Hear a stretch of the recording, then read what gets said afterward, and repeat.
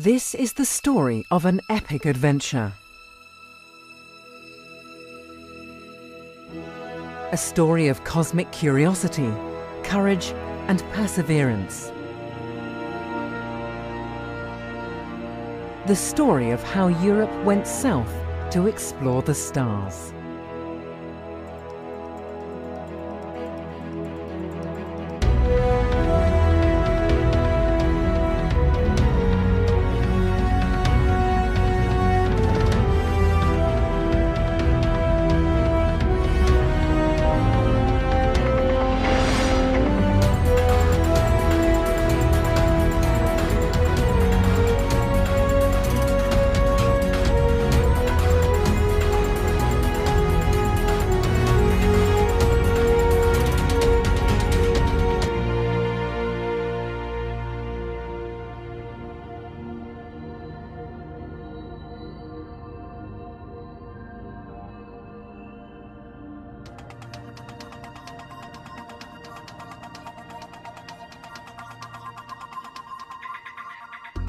Welcome to ESO, the European Southern Observatory. 50 years old, but more vital than ever.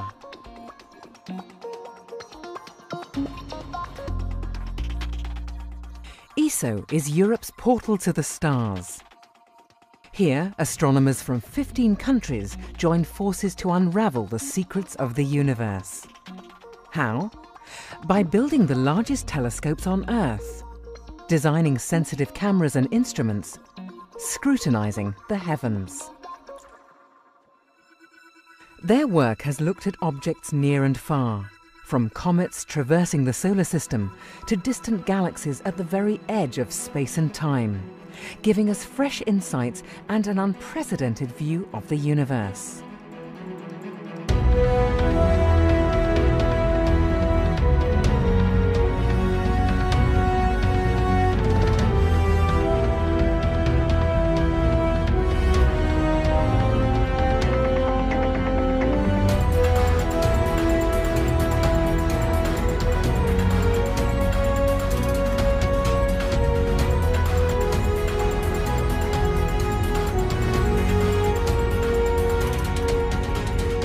A universe of deep mysteries and hidden secrets, and staggering beauty.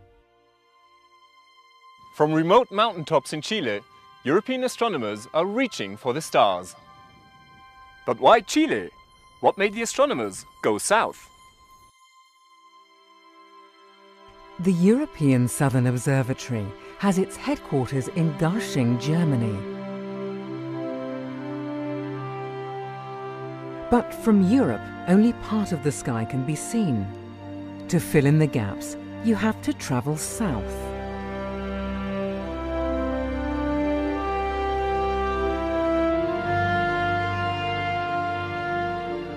For many centuries, maps of the southern sky showed extensive blank areas, the terra incognita of the heavens. 1595. For the first time, Dutch traders set sail to the East Indies.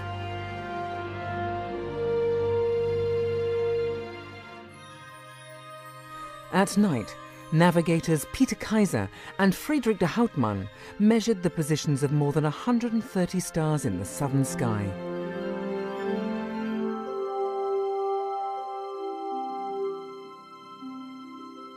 Soon, celestial globes and maps showed 12 new constellations, none of which had ever been seen before by any European.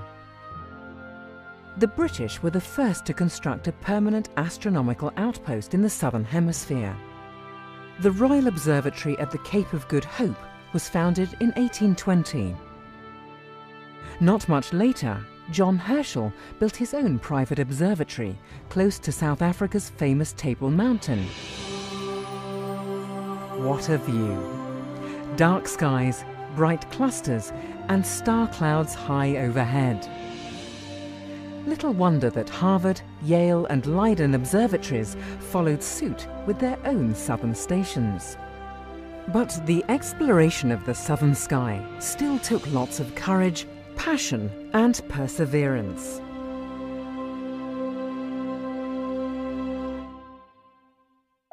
Until 50 years ago, almost all major telescopes were located north of the equator. So why is the southern sky so important? Well, first of all, because it was largely uncharted territory. You just can't see the whole sky from Europe. A prominent example is the center of the Milky Way, our home galaxy. It can hardly be seen from the northern hemisphere, but from the south it passes high overhead. And then there are the Magellanic Clouds, two small companion galaxies to the Milky Way. Invisible from the north, but very conspicuous if you're south of the equator. And then finally, European astronomers were hindered by light pollution and poor weather. Going south would solve most of their problems. A scenic boat trip in the Netherlands, June 1953. It was here, on the IJsselmeer, that the German-American astronomer Walter Baade and the Dutch astronomer Jan Oort told colleagues about their plan for a European observatory in the southern hemisphere. Individually, no one European country could compete with the United States. But together, they might. 7 months later, 12 astronomers from 6 countries gathered here, in the stately Senate room of Leiden University. They signed a statement expressing the desire to establish a European observatory in South Africa. This paved the way for the birth of ESO. But hang on, South Africa? Well, it made sense, of course. South Africa already had the Cape Observatory and, after 1909, the Transvaal Observatory in Johannesburg. Leiden Observatory had its own southern station in Hartbeespoort. In 1955, astronomers set up test equipment to find the best possible spot for a big telescope. Zeekoegat in the Great Karoo or Tafelkopje near Bloemfontein. But the weather was not all that favourable. Around 1960, the focus shifted to the rugged landscape of northern Chile. American astronomers were also planning their own Southern Hemisphere observatory here. Harsh horseback expeditions revealed much better conditions than in South Africa. In 1963, the die was cast. Chile it would be. 6 months later, Cerro La Silla was picked as the future site of the European Southern Observatory. ESO was no longer a distant dream. In the end, 5 European countries signed the ESO Convention on the 5th of October 1962, the official birthday of the European Southern Observatory. Belgium, Germany, France, the Netherlands and Sweden were firmly committed to jointly reach for the southern stars. La Silla and its surroundings were bought from the Chilean government. A road was built in the middle of nowhere. ESO's first telescope took shape at a steel company in Rotterdam. And in December 1966, the European Southern Observatory opened its first eye on the sky. Europe had embarked on a grand voyage of cosmic discovery.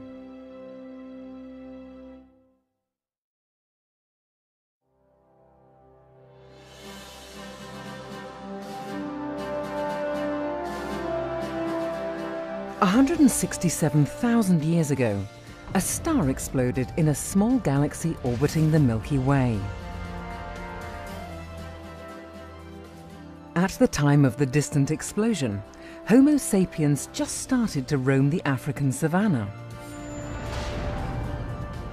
But no one could have noticed the cosmic fireworks, as the blast of light had only just embarked on its long journey towards Earth.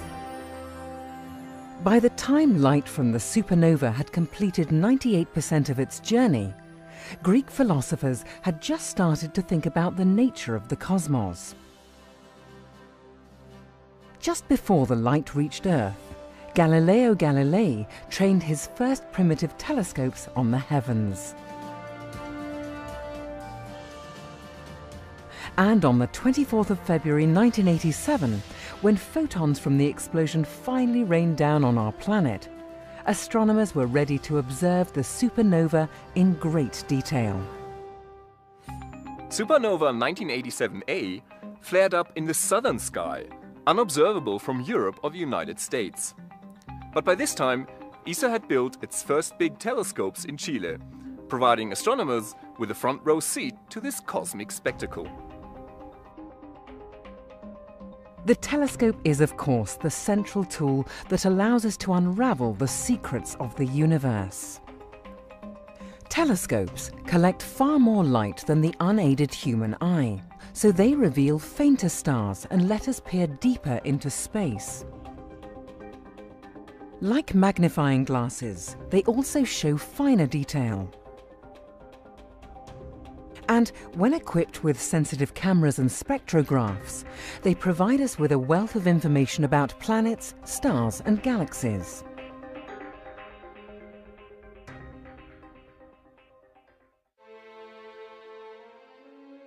ESO's first telescopes on La Silla were a mixed bunch.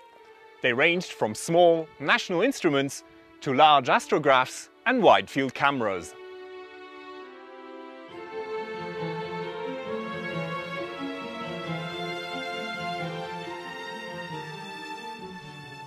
The 2.2-meter telescope, now almost 30 years old, is still producing some of the most dramatic views of the cosmos.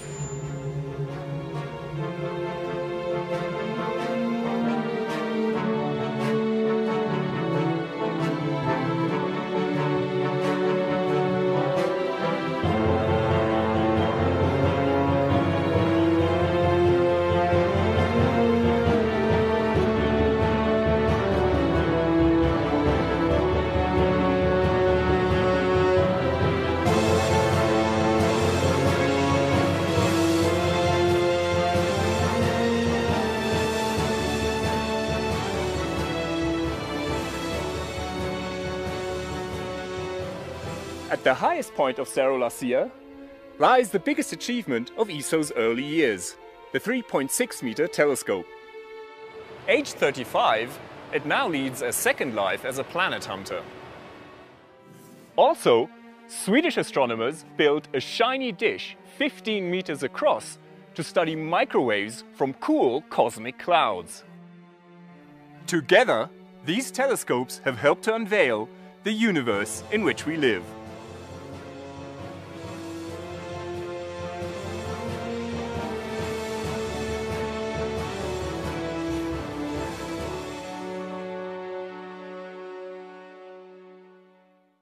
Earth is just one of 8 planets in the solar system.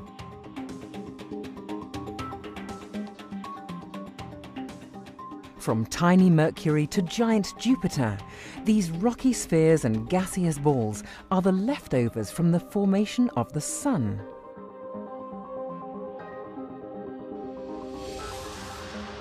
The Sun, in turn, is a middle-of-the-road star in the Milky Way galaxy. One pinprick of light amidst hundreds of billions of similar stars, as well as bloated red giants, imploded white dwarfs, and rapidly spinning neutron stars.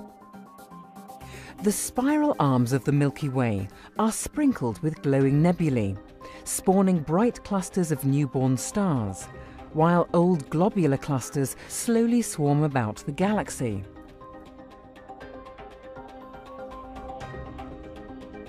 And the Milky Way is just one of countless galaxies in a vast universe, which has been expanding ever since the Big Bang, almost 14 billion years ago.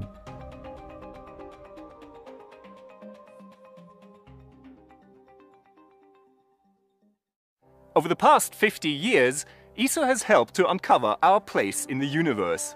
And by looking up, we have also discovered our own origins. We are part of the big cosmic story. Without stars, we wouldn't be here. The universe started out with hydrogen and helium, the 2 lightest elements. But stars are nuclear ovens, turning light elements into heavier ones. And supernovae, like 1987A, seed the universe with the products of this stellar alchemy.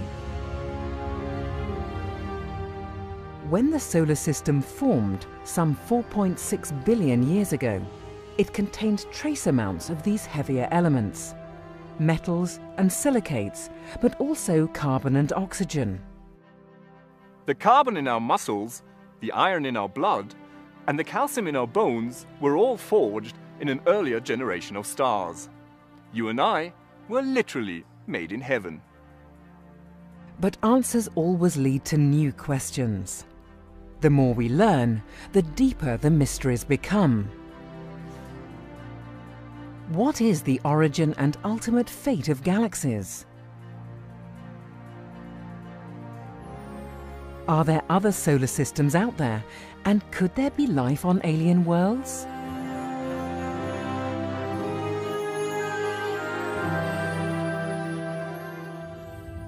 And what lurks in the dark heart of our Milky Way galaxy?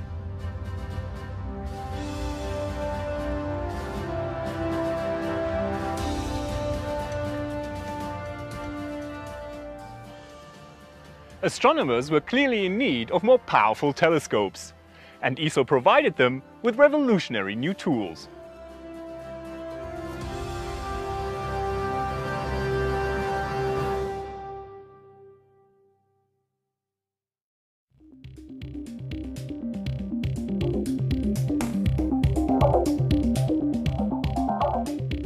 Bigger is better, at least when it comes to telescope mirrors. But larger mirrors have to be thick so that they don't deform under their own weight.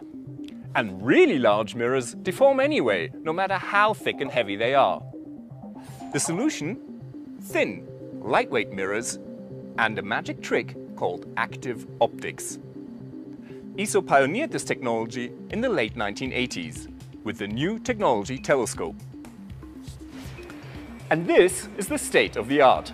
The mirrors of the Very Large Telescope, the VLT, are 8.2 meters across, but only 20 centimeters thick. And here's the magic.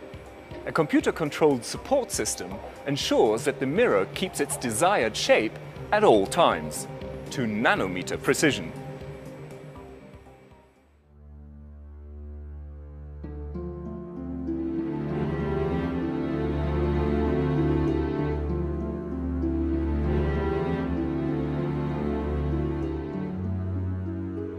The VLT is ESO's flagship facility. 4 identical telescopes joining forces on top of Cerro Paranal in the north of Chile. Built in the late 1990s, they provided astronomers with the best available technologies.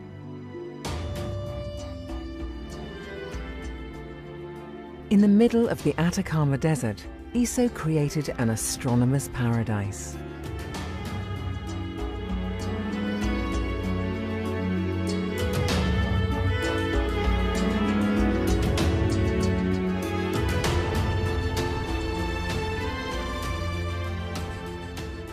Scientists stay in La Residencia, a guest house partly buried under the dirt and rubble of one of the driest places on the planet.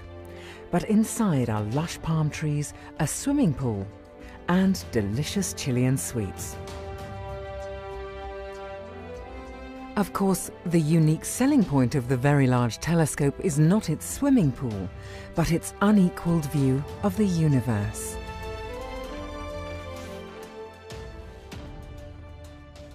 Without thin mirrors and active optics, the VLT wouldn't be possible. But there's more. Stars appear blurry, even when observed with the best and largest telescopes. The reason? The Earth's atmosphere distorts the images. Enter the second magic trick, adaptive optics.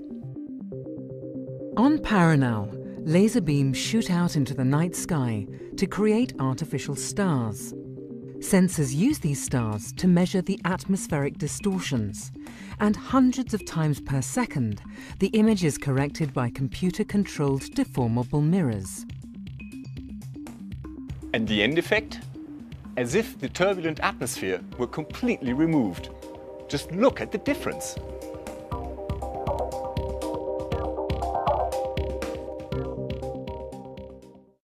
The Milky Way is a giant spiral galaxy, and at its core, 27,000 light-years away, lies a mystery that ESO's Very Large Telescope helped to unravel.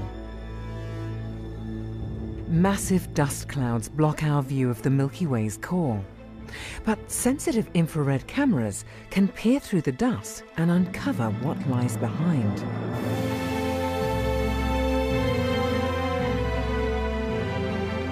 Assisted by adaptive optics, they reveal dozens of red giant stars. And over the years, these stars are seen to move. They orbit an invisible object at the very center of the Milky Way. Judging from the stellar motions, the invisible object must be extremely massive.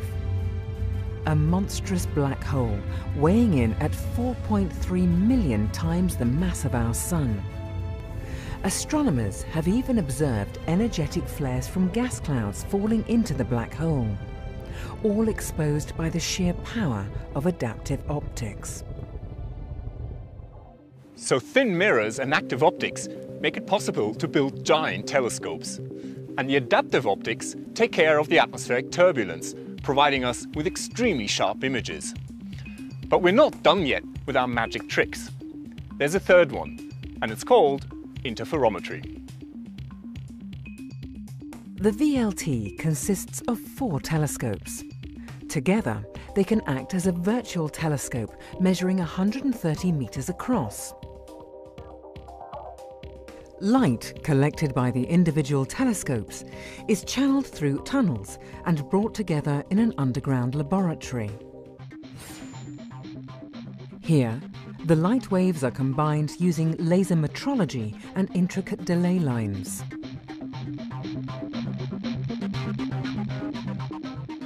The net result is the light-gathering power of 4 8.2-meter mirrors and the eagle-eyed vision of an imaginary telescope as large as 50 tennis courts. 4 auxiliary telescopes give the network more flexibility. They may appear tiny next to the 4 giants, yet they sport mirrors 1.8 meters across. That's bigger than the largest telescope in the world just 100 years ago. Optical interferometry is something of a miracle. Starlight magic wielded in the desert. And the results are impressive. The Very Large Telescope interferometer reveals 50 times more detail than the Hubble telescope. For instance, it gave us a close-up of a vampire double star. One star is stealing material from its companion.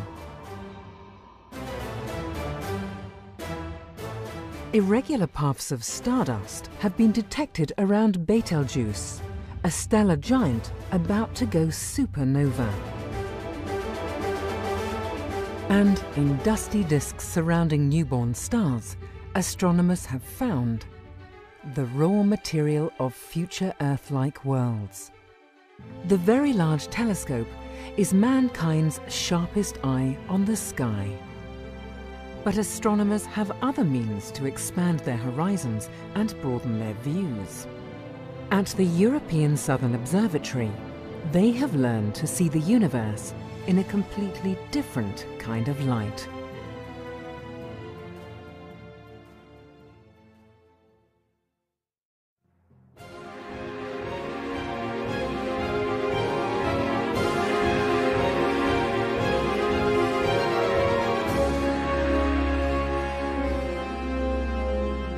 Great music, isn't it? But suppose you had a hearing impairment. What if you couldn't hear the low frequencies? Or the high frequencies? Astronomers used to be in a similar situation. The human eye is only sensitive to a small part of all the radiation in the universe. We can't see light with wavelengths shorter than violet waves or longer than red waves. We just don't perceive the whole cosmic symphony. Infrared or heat radiation was first discovered by William Herschel in 1800. In a dark room, can't see me. But put on infrared goggles and you can see my body warmth. Likewise, infrared telescopes reveal cosmic objects too cool to give off visible light, like dark clouds of gas and dust where stars and planets are born.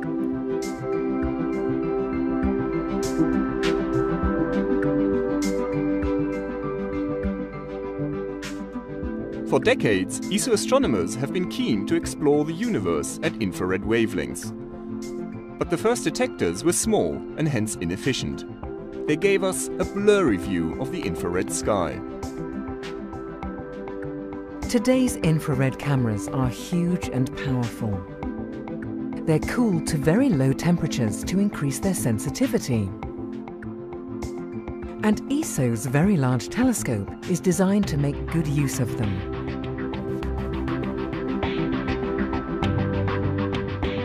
In fact, some of its technological tricks like interferometry only work in the infrared.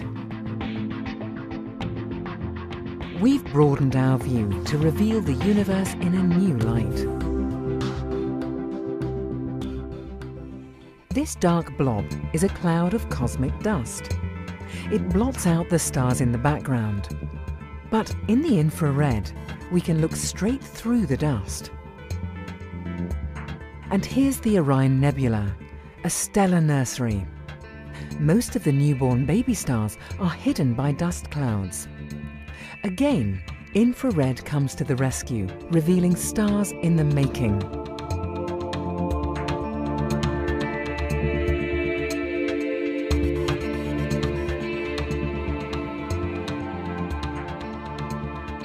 At the end of their lives, stars blow out bubbles of gas, cosmic showpieces at optical wavelengths. But the infrared picture shows much more detail. Don't forget the stars and gas clouds captured by the monstrous black hole in the core of our Milky Way galaxy. Without infrared cameras, we would never see them. In other galaxies, infrared studies have revealed the true distribution of stars like our own Sun. The farthest galaxies are best studied in the infrared. Their light has been shifted to these long wavelengths by the expansion of the universe. Close to Paranal is a small mountain peak with an isolated building on top. Inside this building is the 4.1-meter Vista telescope. It was built in the United Kingdom, ESO's 10th member state.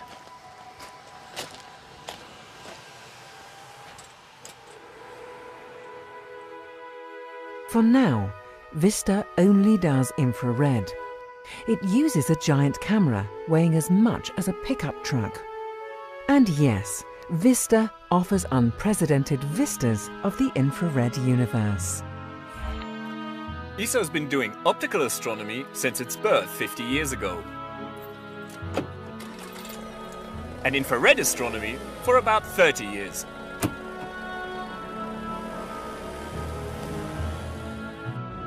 But there are more registers to the cosmic symphony. 5,000 meters above sea level, high in the Chilean Andes, is the Chajnantor Plateau. Astronomy doesn't go higher than this. Chajnantor is home to ALMA, the Atacama Large Millimeter Submillimeter Array. ALMA is still under construction, at a site that is so hostile that it's even hard to breathe. With just 10 of the 66 antennas in place, ALMA made its first observations in the autumn of 2011. Millimeter waves from space. To observe them, you need to be high and dry. Chajnantor is one of the best places in the world for this. Clouds of cold gas and dark dust become visible in a pair of colliding galaxies. This is not where stars are born, but where they are conceived. And these spiral waves in the outflow of a dying star, could they be due to an orbiting planet? By changing the way we look, we're closing in on the origins of planets, stars and galaxies, on the full symphony of the cosmos.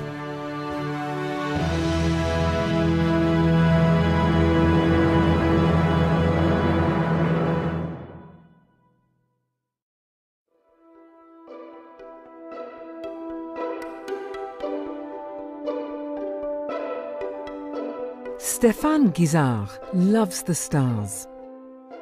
No wonder he loves northern Chile too. Here, the view of the universe is amongst the best in the world. And no wonder he loves the European Southern Observatory, Europe's eye on the sky. Stéphane is a prize-winning French photographer and author. He is also one of ESO's photo ambassadors.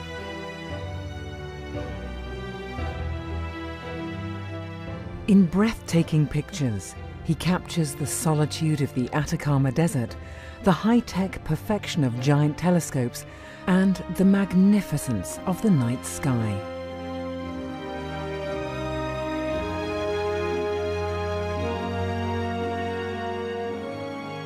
Like his fellow photo ambassadors from all over the world, Stéphane helps in spreading ESO's message. A message of curiosity, wonder and inspiration, proclaimed through cooperation and outreach. Cooperation has always been the basis of ESO's success. 50 years ago, the European Southern Observatory started out with 5 founding member states: Belgium, France, Germany, the Netherlands and Sweden. Soon, other European countries followed. Denmark in 1967, Italy and Switzerland in 1982, Portugal in 2001 and the United Kingdom in 2002. Over the past decade, Finland, Spain, the Czech Republic and Austria also joined Europe's largest astronomy organization. Most recently, Brazil became ESO's 15th member state and the first non-European country to join. Who knows what the future will bring? Together, the member states enable the best possible astronomical science at the world's largest observatories.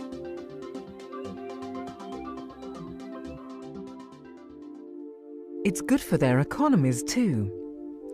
ESO closely cooperates with industry in both Europe and Chile.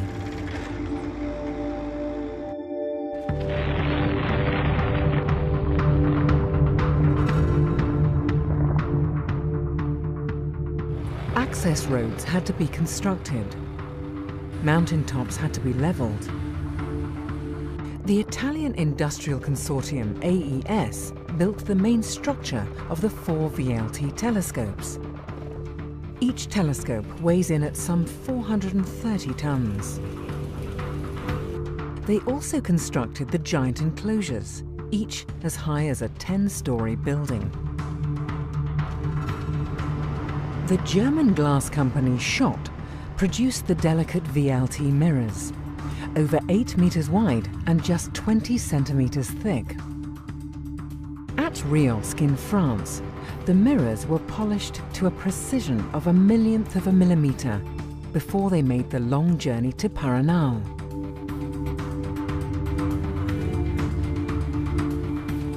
Meanwhile, universities and research institutes across Europe developed sensitive cameras and spectrometers.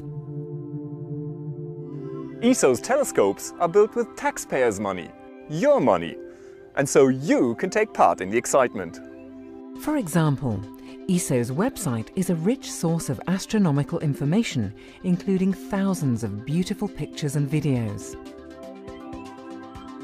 Also, ESO produces magazines, press releases and video documentaries, such as the one you're watching right now. And throughout the world, the European Southern Observatory contributes to exhibitions and science fairs.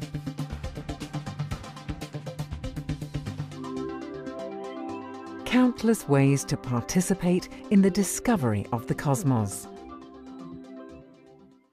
Did you know that the names of the 4 VLT telescopes were thought up by a young Chilean girl?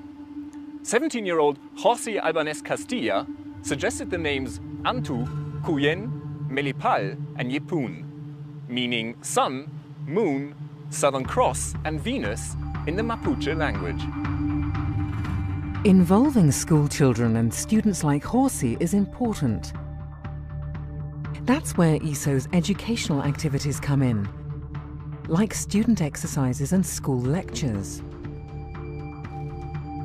When the planet Venus passed in front of the Sun in 2004, a special program was aimed at European students and teachers. And in 2009, during the International Year of Astronomy, ESO reached millions of school children and students all over the world. After all, today's children are tomorrow's astronomers.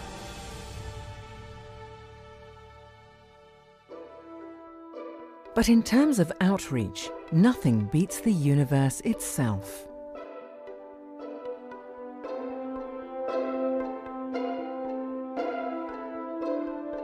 Astronomy is a visual science. Images of galaxies, star clusters, and stellar nurseries fire our imagination.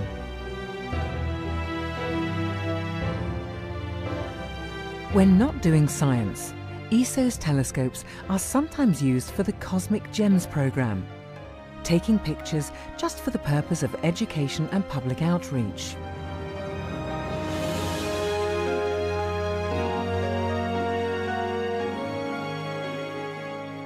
After all, a picture is worth 1,000 words.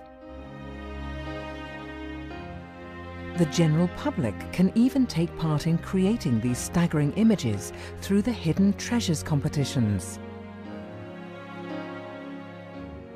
Russian astronomy enthusiast Igor Chekalin won the competition in 2010.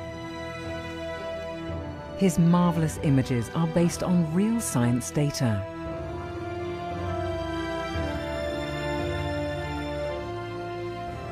Member states, industry and universities.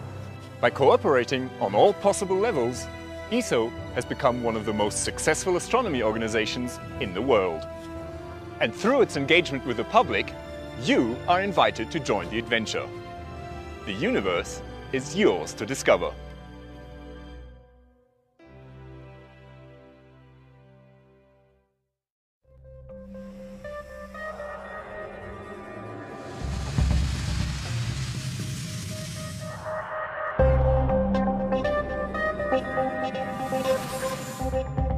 For half a century, the European Southern Observatory has showcased the splendor of the universe.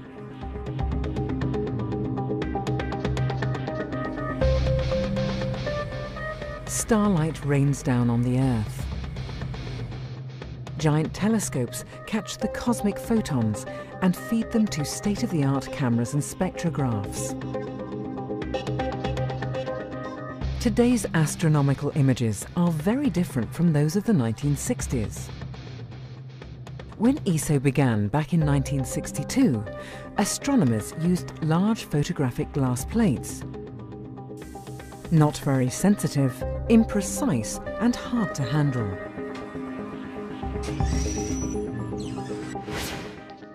What a difference today's electronic detectors have made. They catch almost every photon. The images are available instantaneously, and, most importantly, they can be processed and analysed by computer software. Astronomy has truly become a digital science.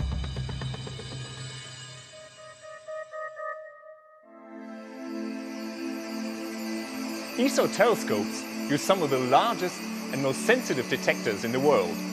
The Vista camera has no less than 16 of them, for a total of 67 million pixels. This huge instrument catches infrared light from cosmic dust clouds, newborn stars, and distant galaxies.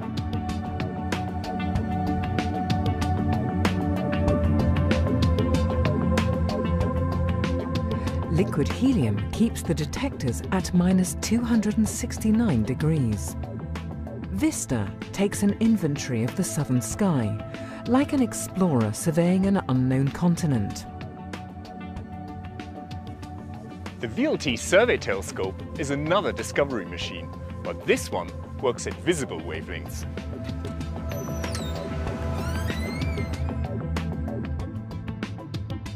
Its camera, called OmegaCam, is even larger. 32 CCDs team up to produce spectacular images with a mind-boggling 268 million pixels. The field of view is 1 square degree, 4 times as large as the full moon.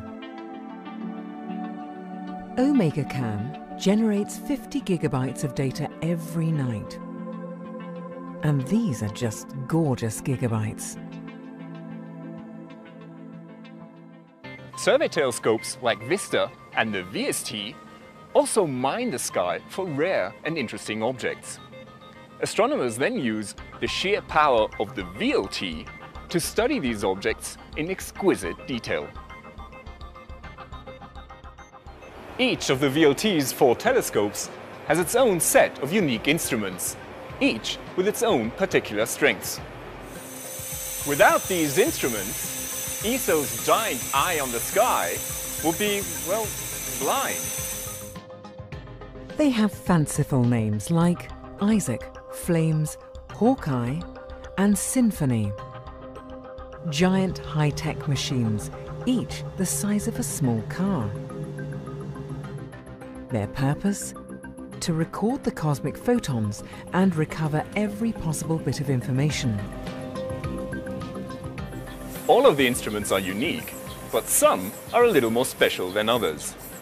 For example, Macohere and Symphony use the VLT's adaptive optics system. Lasers produce artificial stars that help astronomers to correct for atmospheric blurring.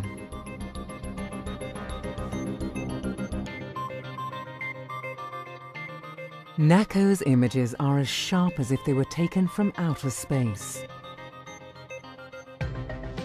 And then there's MIDI and AMBER, 2 interferometric instruments.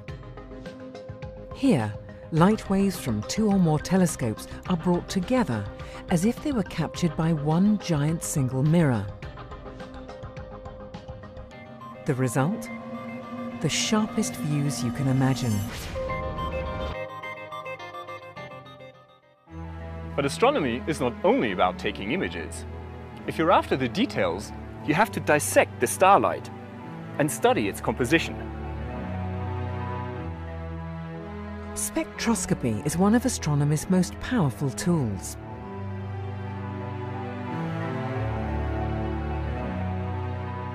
No wonder ESO boasts some of the world's most advanced spectrographs, like the powerful X-Shooter. Images carry more beauty, but spectra reveal more information.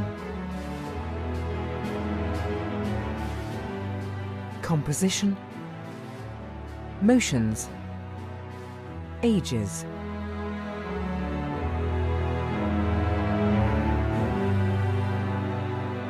The atmospheres of exoplanets orbiting distant stars.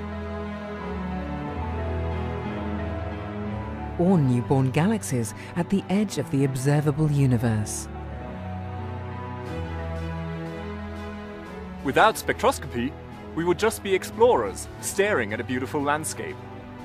With spectroscopy, we learn about the landscape's topography, geology, evolution, and composition.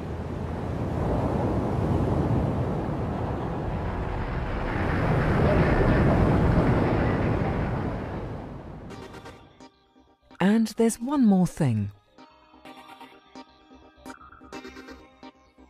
Despite its serene beauty, the universe is a violent place. Things go bump in the night, and astronomers want to catch each and every event. Massive stars end their lives in titanic supernova explosions.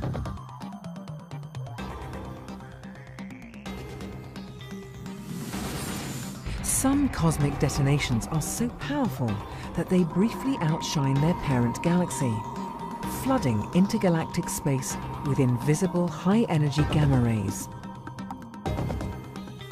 Small robotic telescopes respond to automatic alerts from satellites.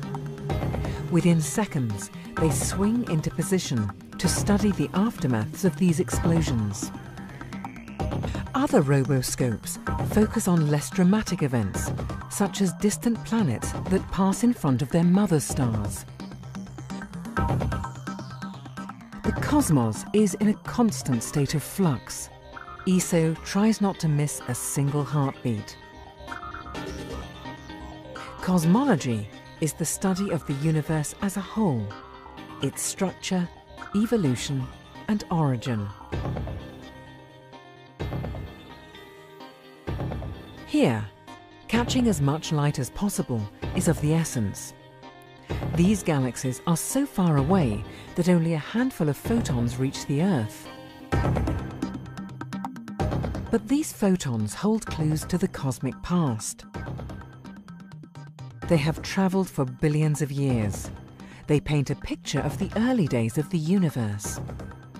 That's why big telescopes and sensitive detectors are so important. Over the past 50 years, ESO telescopes have revealed some of the most distant galaxies and quasars ever observed. They even helped to uncover the distribution of dark matter, the nature of which is still a mystery.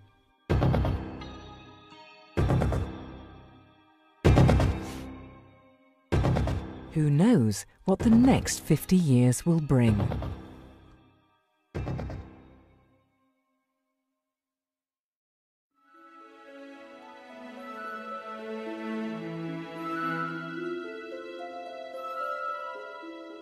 Have you ever wondered about life in the universe? Inhabited planets orbiting distant stars? Well, astronomers have for centuries. After all, with so many galaxies and each with so many stars, how could the Earth be unique? In 1995, Swiss astronomers Michel Mayor and Didier Queloz were the first to discover an exoplanet orbiting a normal star. Since then, planet hunters have found many hundreds of alien worlds, large and small, hot and cold, and in a wide variety of orbits. Now, we're on the brink of discovering Earth's twin sisters. And in the future, a planet with life. The holy grail of astrobiologists.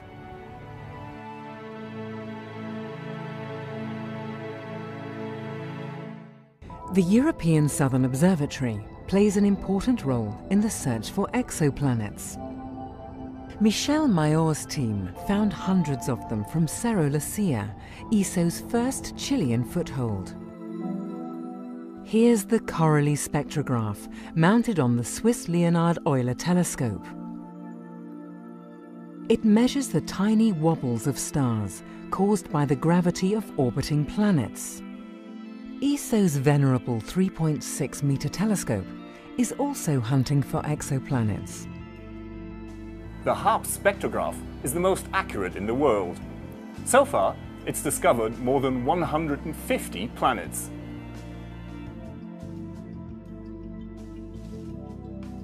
Its biggest trophy, a rich system containing at least 5 and maybe as many as 7 alien worlds.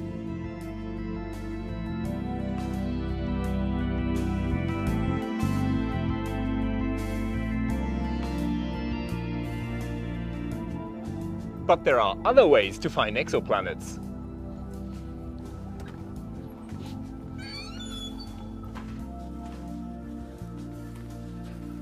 In 2006, the 1.5-meter Danish telescope helped to discover a distant planet that is just 5 times more massive than the Earth. The trick? Gravitational microlensing. The planet and its parent star passed in front of a brighter star in the background, magnifying its image. And in some cases, you can even capture exoplanets on camera. In 2004, NACO, the adaptive optics camera on the Very Large Telescope, took the first image ever of an exoplanet. The red dot in this image is a giant planet orbiting a brown dwarf star. In 2010, NACO went one step further. This star is 130 light-years away from Earth. It is younger and brighter than the Sun, and 4 planets circle around it in wide orbits. NACO's eagle-eyed vision made it possible to measure the light of planet C, a gas giant 10 times more massive than Jupiter. Despite the glare of the parent star, the feeble light of the planet could be stretched out into a spectrum, revealing details about the atmosphere.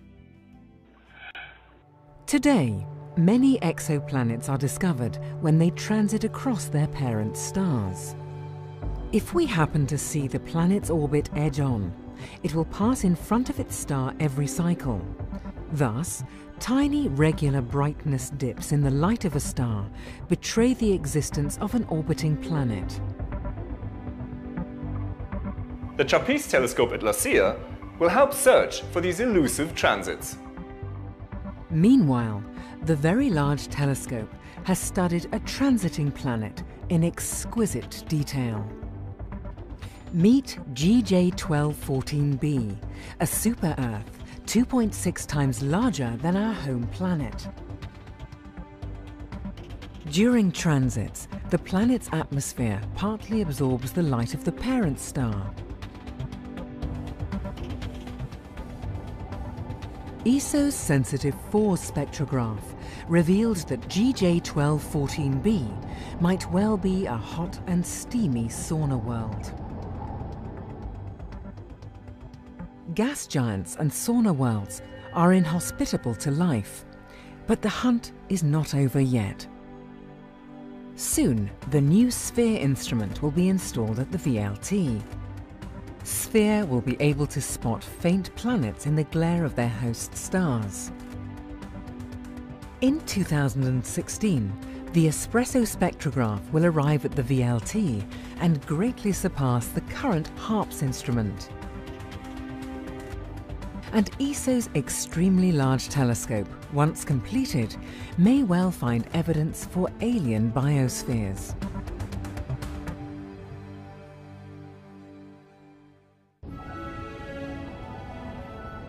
On Earth, life is abundant.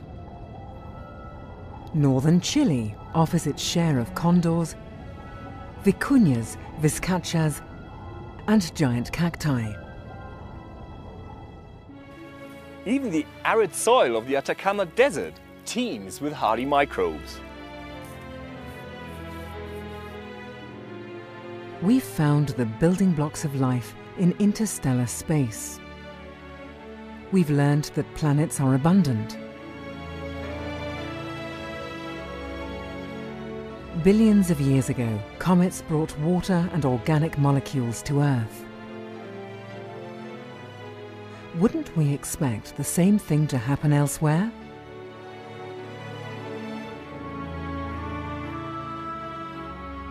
Or are we alone?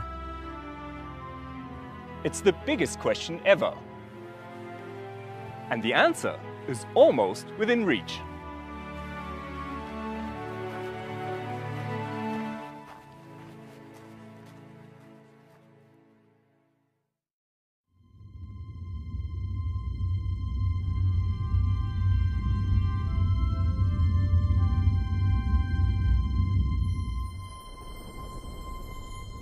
Astronomy is big science. It's a vast universe out there, and the exploration of the cosmos requires huge instruments. This is the 5-meter Hale reflector on Paloma Mountain. When the European Southern Observatory came into being 50 years ago, it was the largest telescope in the world. ESO's Very Large Telescope at Cerro Paranal is the state of the art now. As the most powerful observatory in history, it has revealed the full splendor of the universe in which we live. But astronomers have set their sights on even bigger instruments, and ESO is realizing their dreams.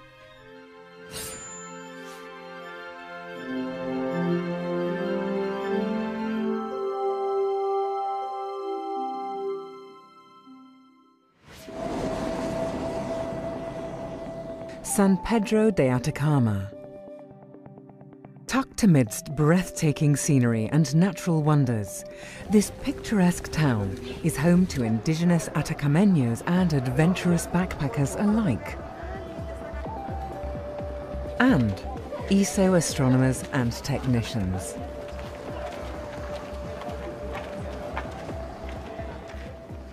Not far from San Pedro, ESO's first dream machine is taking shape. It's called ALMA, the Atacama Large Millimeter Submillimeter Array. ALMA is a joint project of Europe, North America and East Asia. It operates like a giant zoom lens. Close together, the 66 antennas provide a wide-angle view, but spread apart, they reveal much finer detail over a smaller area of sky. At submillimeter wavelengths, ALMA sees the universe in a different light. But what will it reveal? The birth of the very first galaxies in the universe in the wake of the Big Bang. Cold and dusty clouds of molecular gas, the stellar nurseries where new suns and planets are born. And the chemistry of the cosmos. ALMA will track down organic molecules, the building blocks of life. Construction of the ALMA antennas is in full swing. Two giant transporters, called Otto and Lore, take the completed antennas up to the Chajnantor Plateau.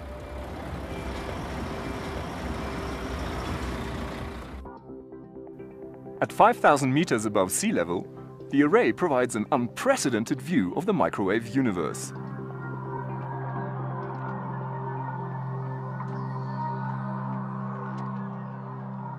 While ALMA is nearly completed, ESO's next dream machine is still a few years away. See that mountain over there? That's Cerro Amazonas. Not far from Paranal, it will be home to the largest telescope in the history of mankind. Meet the European Extremely Large Telescope, the world's biggest eye on the sky.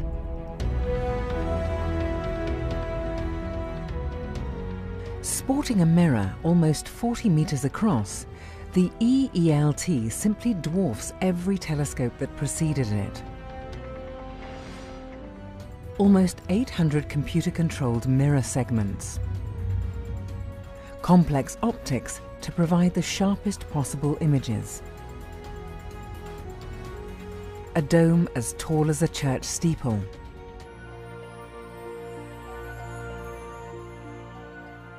The EELT is an exercise in superlatives. But the real wonder, of course, is in the universe out there.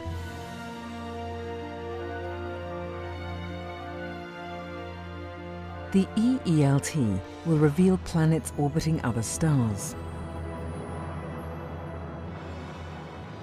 Its spectrographs will sniff the atmosphere of these alien worlds, looking for biosignatures. Further away, the EELT will study individual stars in other galaxies. It's like meeting the inhabitants of neighboring cities for the first time. Working as a cosmic time machine, the giant telescope lets us look back billions of years to learn how everything began. And it may solve the riddle of the accelerating universe, the mysterious fact that galaxies are pushed away from each other faster and faster.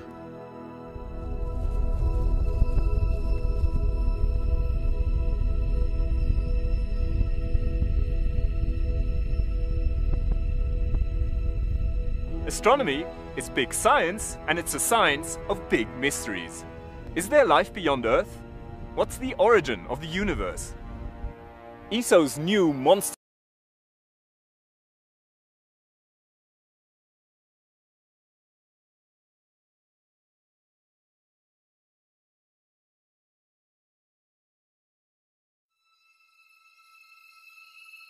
This is the story of an epic adventure. A story of cosmic curiosity, courage, and perseverance. The story of how Europe went south to explore the stars.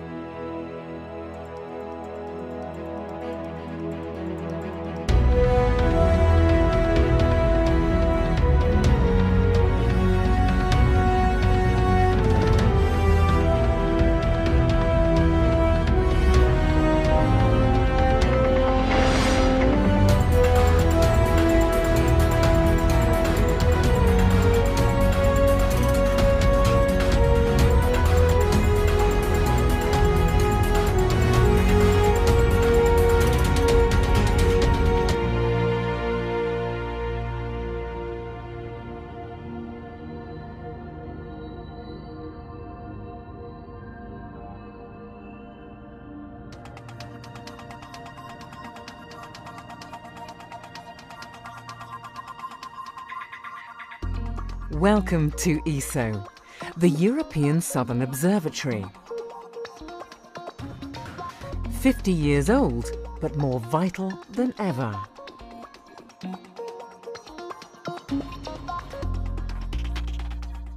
ESO is Europe's portal to the stars. Here, astronomers from 15 countries join forces to unravel the secrets of the universe. How? By building the largest telescopes on Earth, designing sensitive cameras and instruments, scrutinizing the heavens. Their work has looked at objects near and far, from comets traversing the solar system to distant galaxies at the very edge of space and time, giving us fresh insights and an unprecedented view of the universe.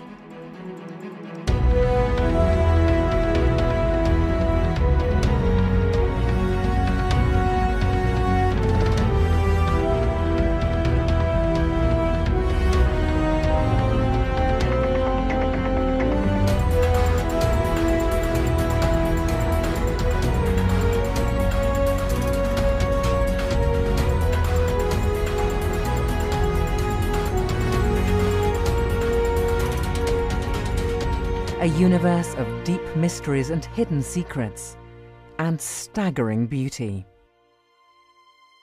From remote mountaintops in Chile, European astronomers are reaching for the stars. But why Chile? What made the astronomers go south?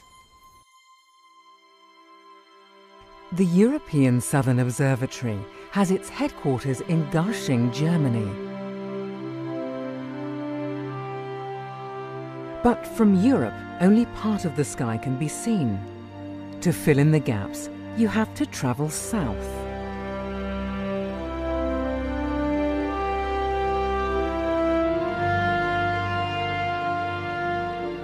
For many centuries, maps of the southern sky showed extensive blank areas, the terra incognita of the heavens.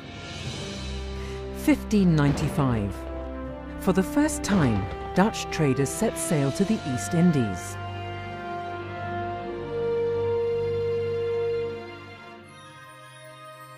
At night, navigators Peter Kaiser and Friedrich de Houtman measured the positions of more than 130 stars in the southern sky.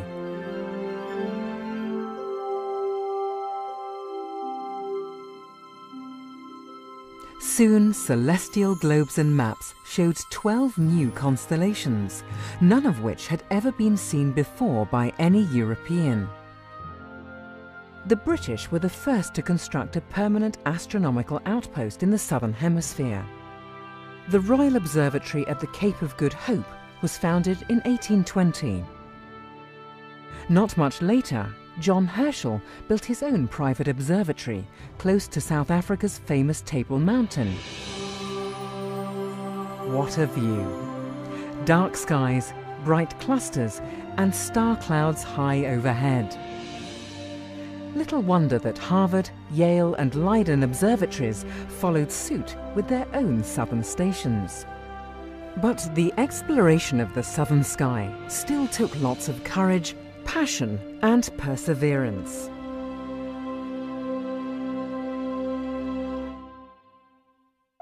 Until 50 years ago, almost all major telescopes were located north of the equator.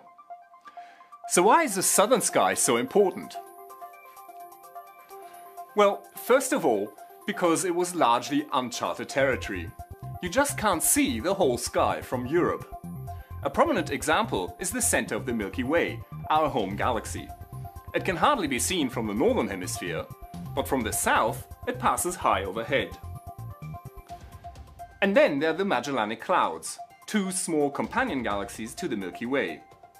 Invisible from the north, but very conspicuous if you're south of the equator.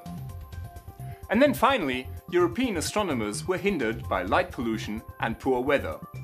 Going south would solve most of their problems. A scenic boat trip in the Netherlands, June 1953. It was here, on the IJsselmeer, that the German-American astronomer Walter Baade and the Dutch astronomer Jan Oort told colleagues about their plan for a European observatory in the southern hemisphere. Individually, no one European country could compete with the United States. But together, they might. 7 months later, 12 astronomers from 6 countries gathered here, in the stately Senate room of Leiden University. They signed a statement expressing the desire to establish a European observatory in South Africa. This paved the way for the birth of ESO. But hang on, South Africa? Well, it made sense, of course.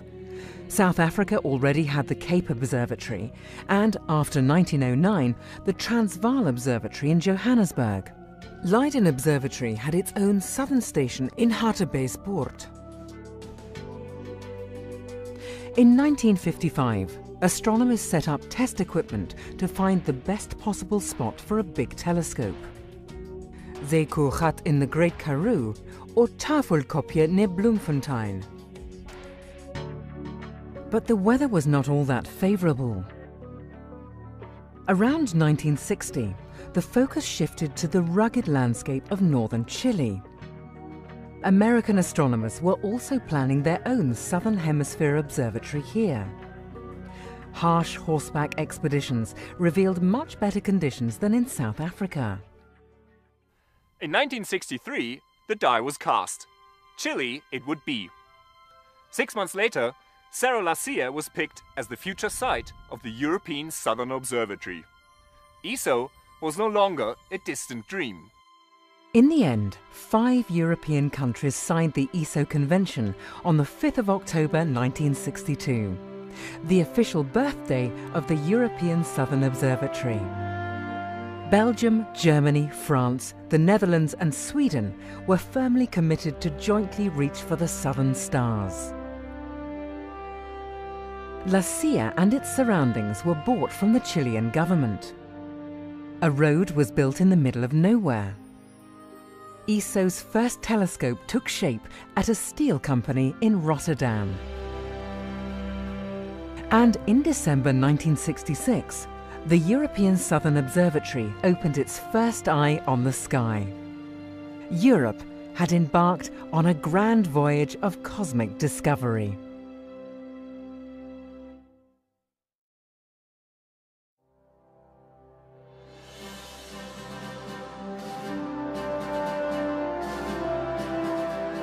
"167,000 years ago, a star exploded in a small galaxy orbiting the Milky Way. At the time of the distant explosion, Homo sapiens just started to roam the African savanna.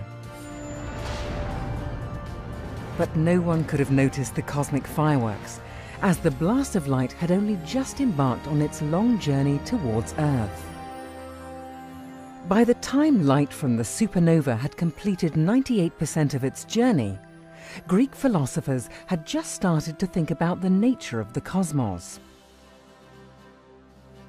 Just before the light reached Earth, Galileo Galilei trained his first primitive telescopes on the heavens.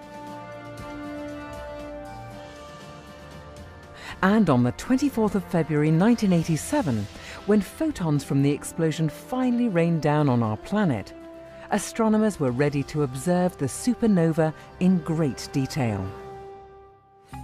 Supernova 1987A flared up in the southern sky, unobservable from Europe or the United States. But by this time, ESA had built its first big telescopes in Chile, providing astronomers with a front row seat to this cosmic spectacle.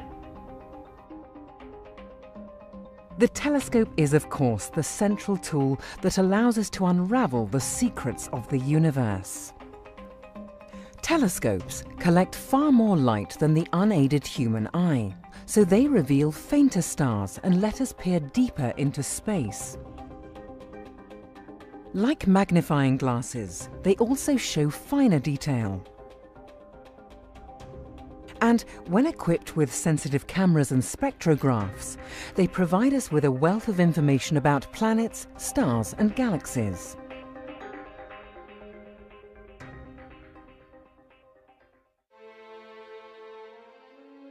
ESO's first telescopes on La Silla were a mixed bunch.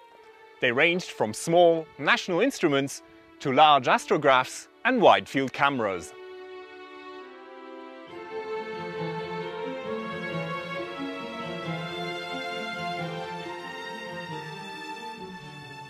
The 2.2-meter telescope, now almost 30 years old, is still producing some of the most dramatic views of the cosmos.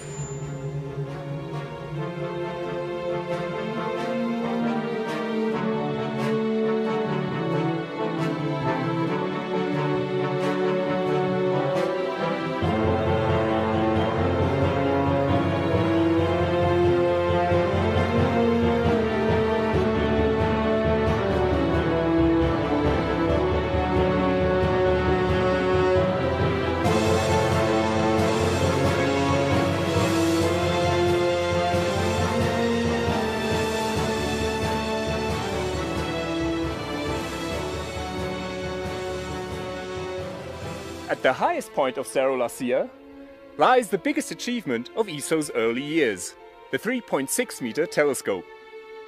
Aged 35, it now leads a second life as a planet hunter. Also, Swedish astronomers built a shiny dish 15 meters across to study microwaves from cool cosmic clouds. Together, these telescopes have helped to unveil the universe in which we live.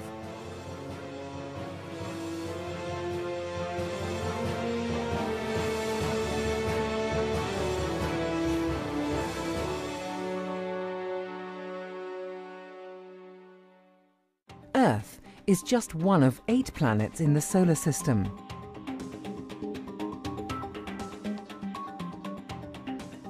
From tiny Mercury to giant Jupiter, these rocky spheres and gaseous balls are the leftovers from the formation of the Sun.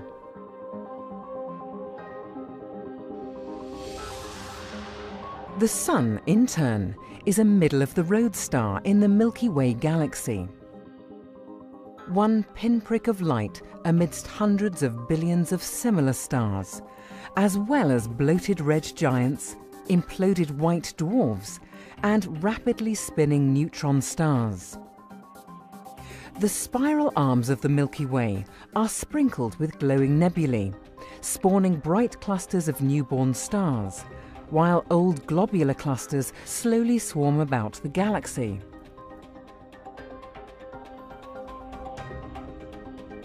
And the Milky Way is just one of countless galaxies in a vast universe which has been expanding ever since the Big Bang, almost 14 billion years ago.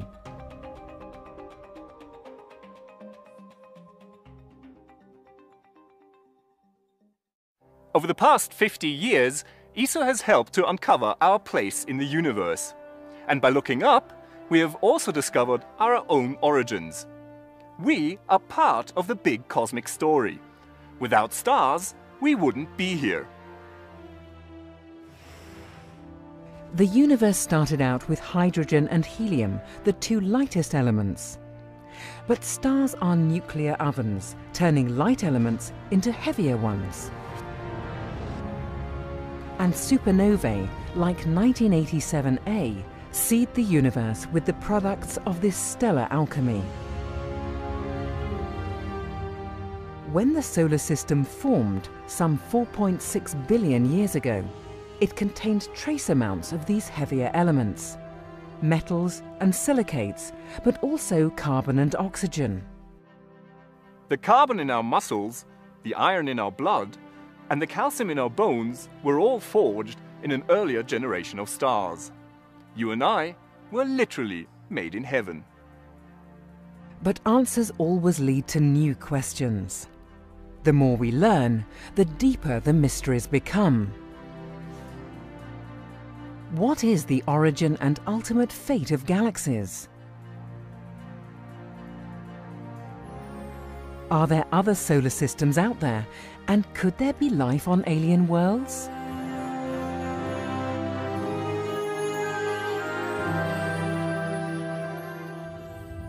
And what lurks in the dark heart of our Milky Way galaxy?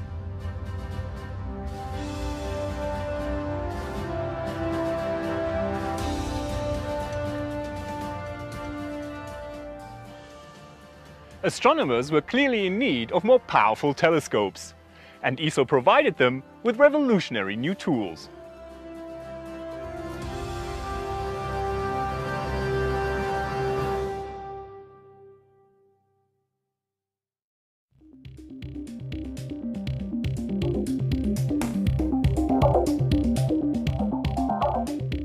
Bigger is better, at least when it comes to telescope mirrors. But larger mirrors have to be thick so that they don't deform under their own weight. And really large mirrors deform anyway, no matter how thick and heavy they are. The solution? Thin, lightweight mirrors and a magic trick called active optics. ESO pioneered this technology in the late 1980s with the New Technology Telescope. And this is the state of the art.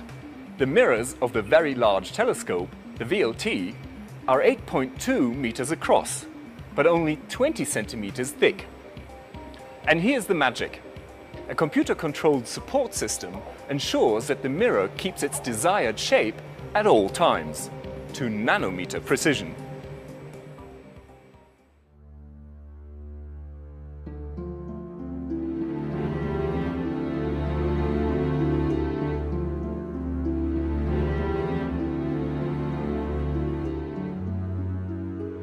The VLT is ESO's flagship facility. 4 identical telescopes joining forces on top of Cerro Paranal in the north of Chile. Built in the late 1990s, they provided astronomers with the best available technologies.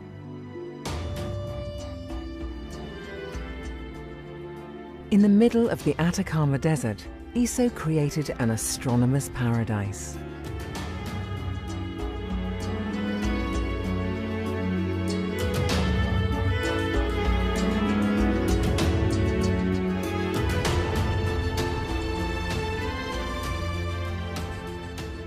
Scientists stay in La Residencia, a guest house partly buried under the dirt and rubble of one of the driest places on the planet. But inside are lush palm trees, a swimming pool, and delicious Chilean sweets. Of course, the unique selling point of the Very Large Telescope is not its swimming pool, but its unequaled view of the universe.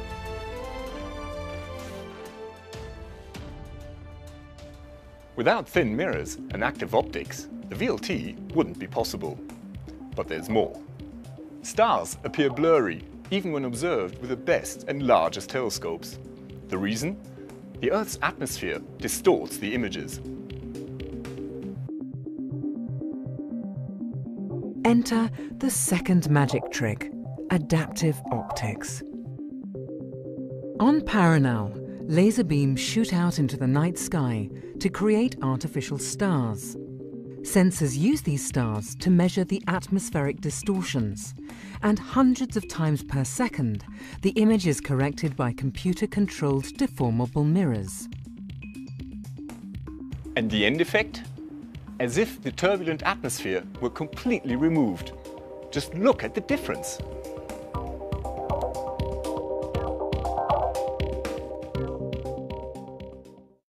The Milky Way is a giant spiral galaxy, and at its core, 27,000 light-years away, lies a mystery that ESO's Very Large Telescope helped to unravel.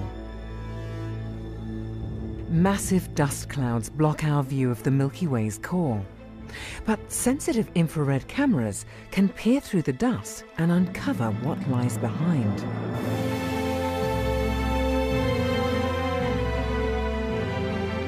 Assisted by adaptive optics, they reveal dozens of red giant stars. And over the years, these stars are seen to move. They orbit an invisible object at the very center of the Milky Way. Judging from the stellar motions, the invisible object must be extremely massive. A monstrous black hole weighing in at 4.3 million times the mass of our Sun. Astronomers have even observed energetic flares from gas clouds falling into the black hole, all exposed by the sheer power of adaptive optics. So thin mirrors and active optics make it possible to build giant telescopes. And the adaptive optics take care of the atmospheric turbulence, providing us with extremely sharp images. But we're not done yet with our magic tricks. There's a third one, and it's called interferometry. The VLT consists of 4 telescopes.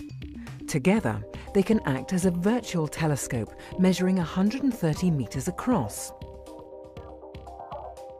Light collected by the individual telescopes is channeled through tunnels and brought together in an underground laboratory. Here, the light waves are combined using laser metrology and intricate delay lines.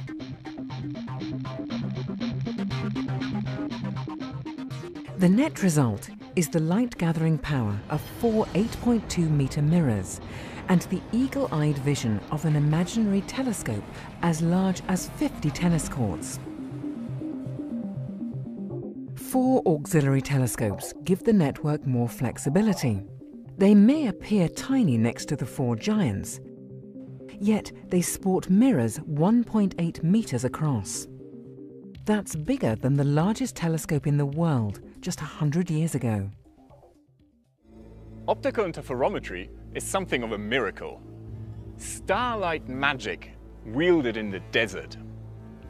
And the results are impressive. The Very Large Telescope interferometer reveals 50 times more detail than the Hubble telescope. For instance, it gave us a close-up of a vampire double star. One star is stealing material from its companion. Irregular puffs of stardust have been detected around Betelgeuse, a stellar giant about to go supernova. And in dusty disks surrounding newborn stars, astronomers have found the raw material of future Earth-like worlds. The Very Large Telescope is mankind's sharpest eye on the sky. But astronomers have other means to expand their horizons and broaden their views. At the European Southern Observatory, they have learned to see the universe in a completely different kind of light.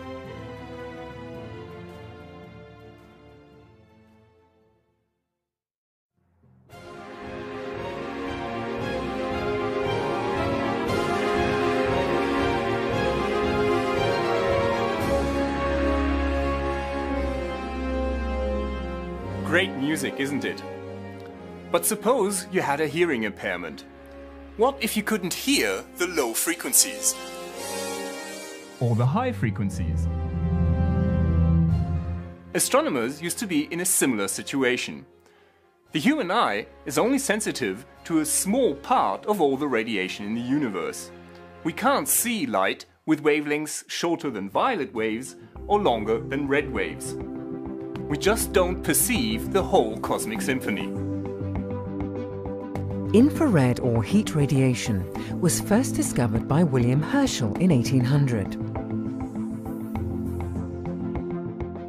In a dark room, can't see me. But put on infrared goggles and you can see my body warmth. Likewise, infrared telescopes reveal cosmic objects too cool to give off visible light, like dark clouds of gas and dust where stars and planets are born.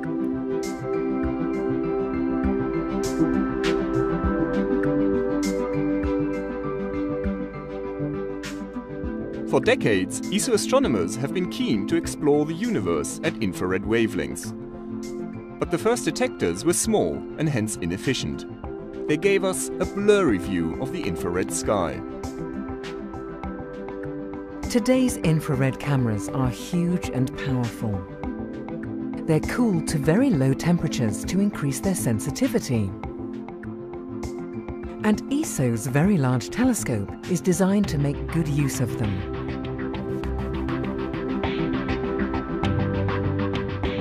In fact, some of its technological tricks like interferometry only work in the infrared. We've broadened our view to reveal the universe in a new light. This dark blob is a cloud of cosmic dust. It blots out the stars in the background. But in the infrared, we can look straight through the dust. And here's the Orion Nebula, a stellar nursery. Most of the newborn baby stars are hidden by dust clouds. Again, infrared comes to the rescue, revealing stars in the making.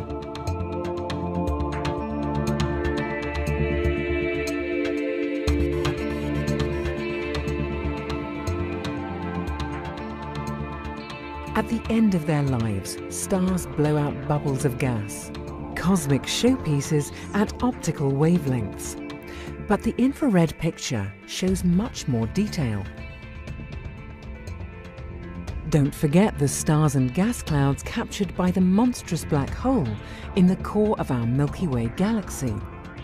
Without infrared cameras, we would never see them. In other galaxies, infrared studies have revealed the true distribution of stars like our own Sun. The farthest galaxies are best studied in the infrared. Their light has been shifted to these long wavelengths by the expansion of the universe. Close to Paranal is a small mountain peak with an isolated building on top. Inside this building is the 4.1-meter Vista telescope. It was built in the United Kingdom, ESO's 10th member state.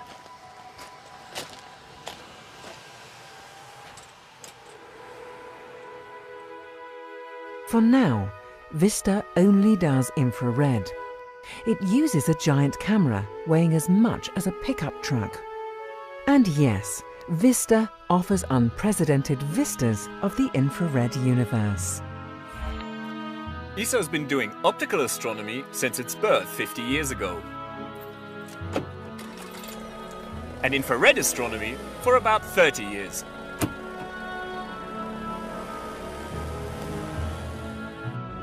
But there are more registers to the cosmic symphony.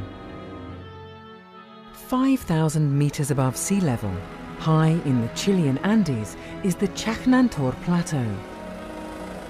Astronomy doesn't go higher than this.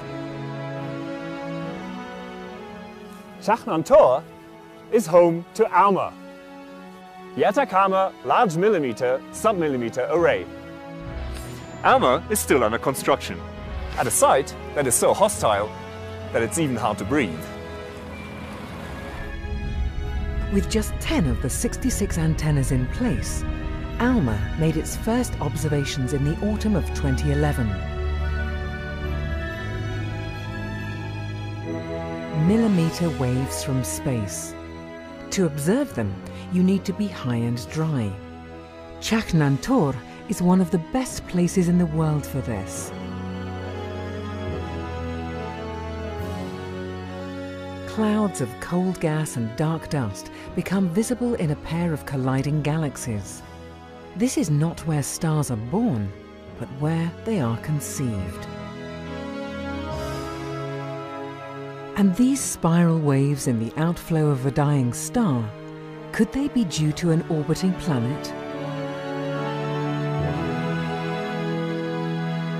By changing the way we look, we're closing in on the origins of planets, stars and galaxies, on the full symphony of the cosmos.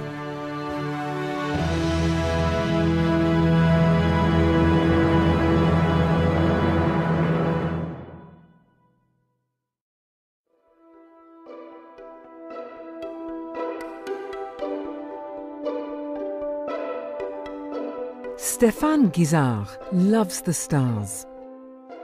No wonder he loves northern Chile too. Here, the view of the universe is amongst the best in the world. And no wonder he loves the European Southern Observatory, Europe's eye on the sky. Stéphane is a prize-winning French photographer and author. He is also one of ESO's photo ambassadors.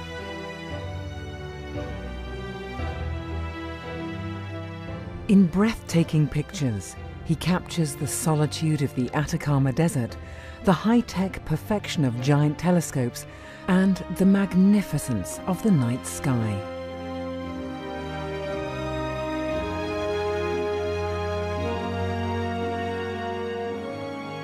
Like his fellow photo ambassadors from all over the world, Stéphane helps in spreading ESO's message. A message of curiosity, wonder and inspiration, proclaimed through cooperation and outreach. Cooperation has always been the basis of ESO's success. 50 years ago, the European Southern Observatory started out with 5 founding member states: Belgium, France, Germany, the Netherlands and Sweden. Soon, other European countries followed: Denmark in 1967, Italy and Switzerland in 1982, Portugal in 2001 and the United Kingdom in 2002. Over the past decade, Finland, Spain, the Czech Republic and Austria also joined Europe's largest astronomy organization. Most recently, Brazil became ESO's 15th member state and the first non-European country to join. Who knows what the future will bring? Together, the member states enable the best possible astronomical science at the world's largest observatories.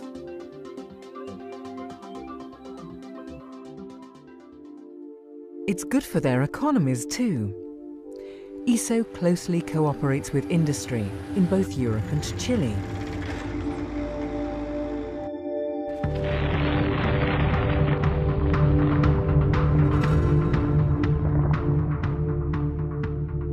Access roads had to be constructed. Mountaintops had to be leveled. The Italian industrial consortium AES built the main structure of the 4 VLT telescopes. Each telescope weighs in at some 430 tons. They also constructed the giant enclosures, each as high as a 10-story building. The German glass company Schott produced the delicate VLT mirrors, over 8 meters wide and just 20 centimeters thick. At Riosque in France, the mirrors were polished to a precision of a millionth of a millimeter before they made the long journey to Paranal.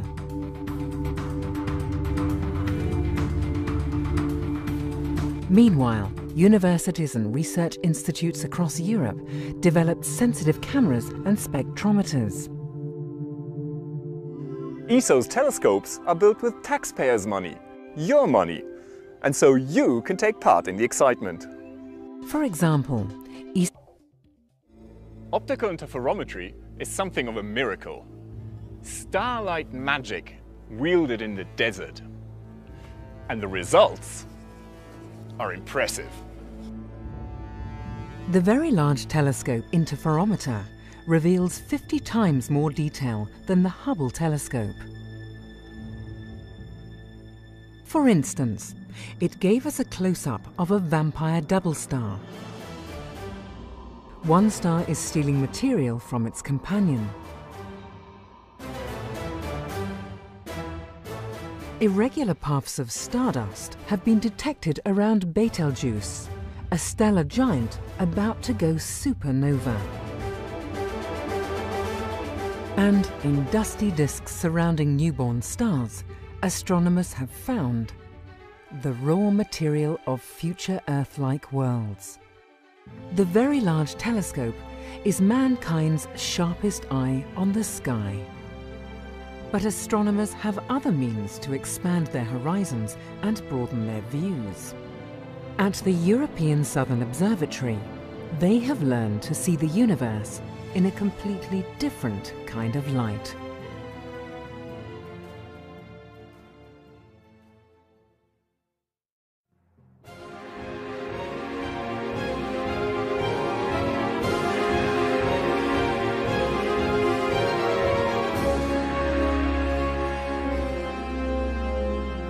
Great music, isn't it?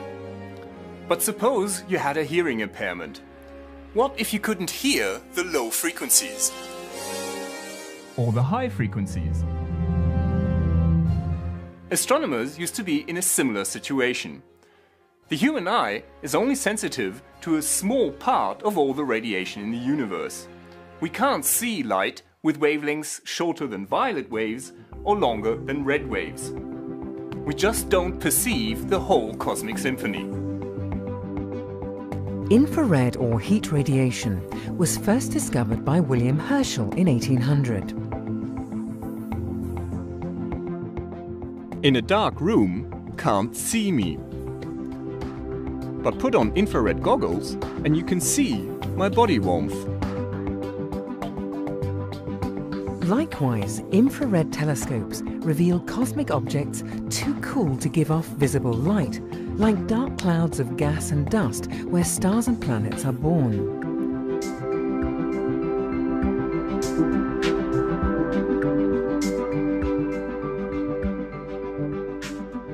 For decades, ESO astronomers have been keen to explore the universe at infrared wavelengths. But the first detectors were small and hence inefficient. They gave us a blurry view of the infrared sky. Today's infrared cameras are huge and powerful. They're cooled to very low temperatures to increase their sensitivity. And ESO's Very Large Telescope is designed to make good use of them.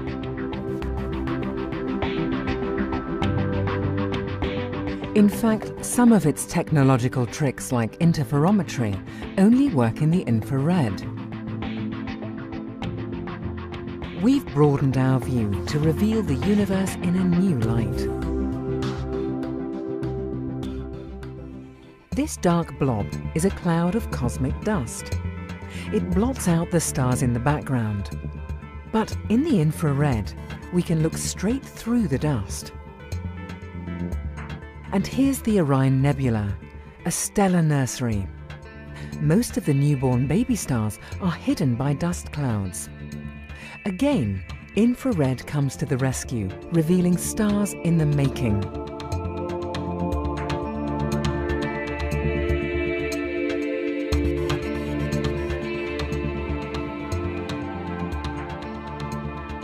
At the end of their lives, stars blow out bubbles of gas, cosmic showpieces at optical wavelengths. But the infrared picture shows much more detail.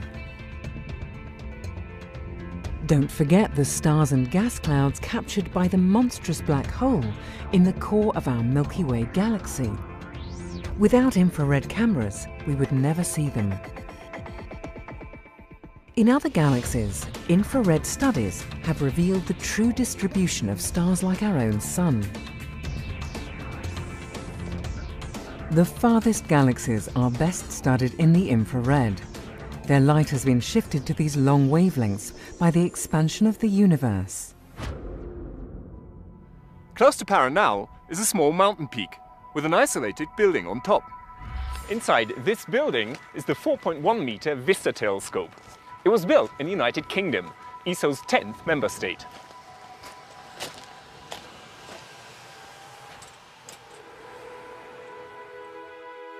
For now, Vista only does infrared. It uses a giant camera weighing as much as a pickup truck. And yes, Lightweight mirrors and a magic trick called active optics. ESO pioneered this technology in the late 1980s with the New Technology Telescope. And this is the state of the art. The mirrors of the Very Large Telescope, the VLT, are 8.2 meters across, but only 20 centimeters thick. And here's the magic. A computer-controlled support system ensures that the mirror keeps its desired shape at all times, to nanometer precision.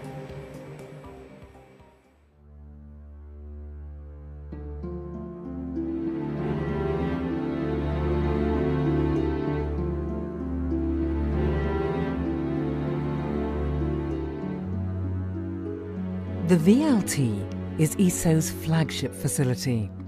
4 identical telescopes joining forces on top of Cerro Paranal in the north of Chile. Built in the late 1990s, they provided astronomers with the best available technologies.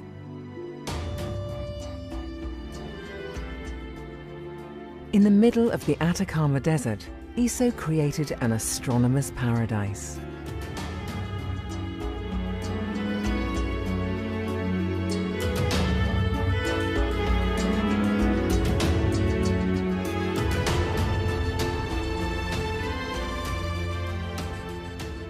Scientists stay in La Residencia, a guest house partly buried under the dirt and rubble of one of the driest places on the planet. But inside are lush palm trees, a swimming pool, and delicious Chilean sweets. Of course, the unique selling point of the Very Large Telescope is not its swimming pool, but its unequaled view of the universe.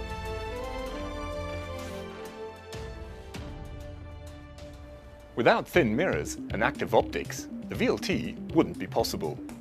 But there's more. Stars appear blurry, even when observed with the best and largest telescopes. The reason? The Earth's atmosphere distorts the images. Enter the second magic trick, adaptive optics. On Paranal, laser beams shoot out into the night sky to create artificial stars. Sensors use these stars to measure the atmospheric distortions, and hundreds of times per second, the image is corrected by computer-controlled deformable mirrors. And the end effect? As if the turbulent atmosphere were completely removed. Just look at the difference.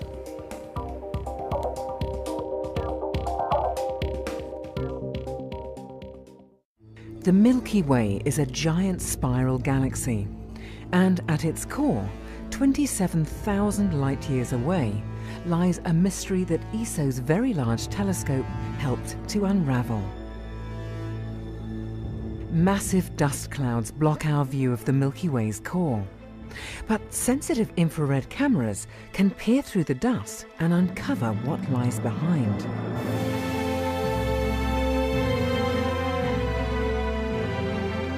Assisted by adaptive optics, they reveal dozens of red giant stars. And over the years, these stars are seen to move. They orbit an invisible object at the very center of the Milky Way. Judging from the stellar motions, the invisible object must be extremely massive.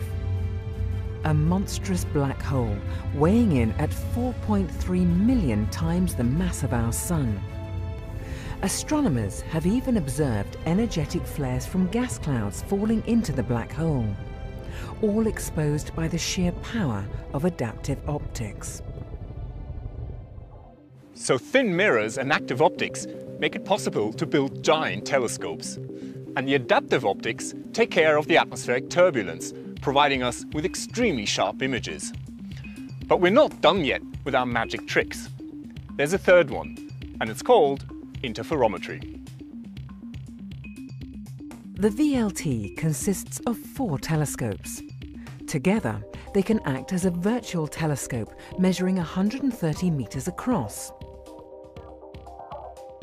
Light collected by the individual telescopes is channeled through tunnels and brought together in an underground laboratory. Here, the light waves are combined using laser metrology and intricate delay lines.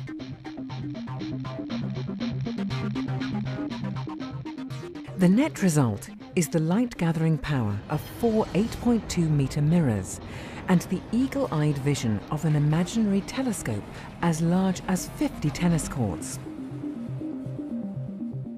4 auxiliary telescopes give the network more flexibility. They may appear tiny next to the 4 giants, yet they sport mirrors 1.8 meters across. That's bigger than the largest telescope in the world just 100 years ago.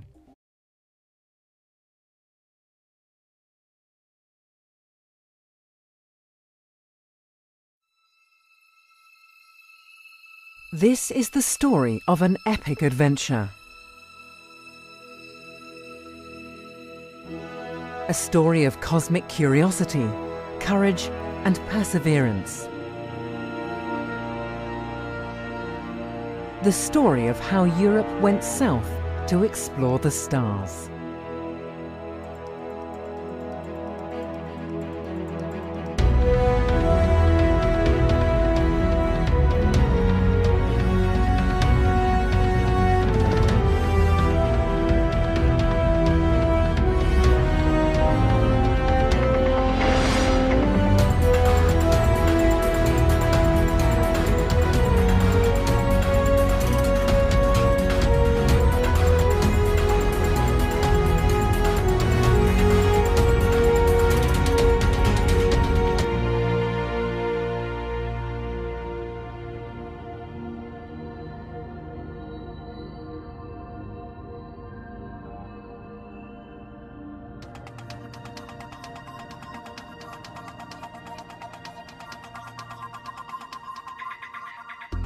Welcome to ESO, the European Southern Observatory. 50 years old, but more vital than ever.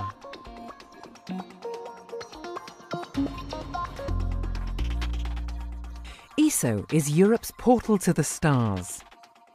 Here, astronomers from 15 countries join forces to unravel the secrets of the universe. How? By building the largest telescopes on Earth, designing sensitive cameras and instruments, scrutinizing the heavens. Their work has looked at objects near and far, from comets traversing the solar system to distant galaxies at the very edge of space and time, giving us fresh insights and an unprecedented view of the universe.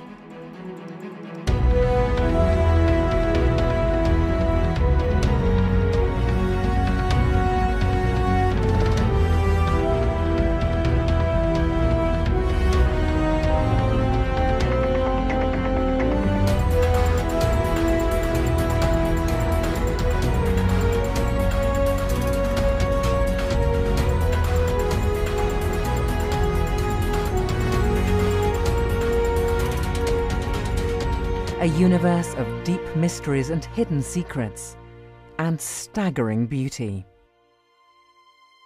From remote mountaintops in Chile, European astronomers are reaching for the stars. But why Chile? What made the astronomers go south? The European Southern Observatory has its headquarters in Garching, Germany. But from Europe, only part of the sky can be seen. To fill in the gaps, you have to travel south.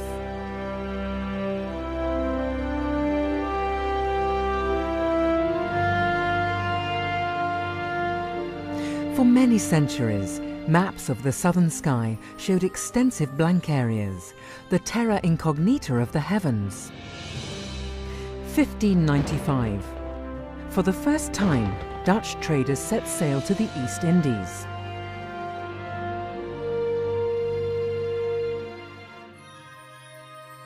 At night, navigators Peter Kaiser and Friedrich de Houtman measured the positions of more than 130 stars in the southern sky.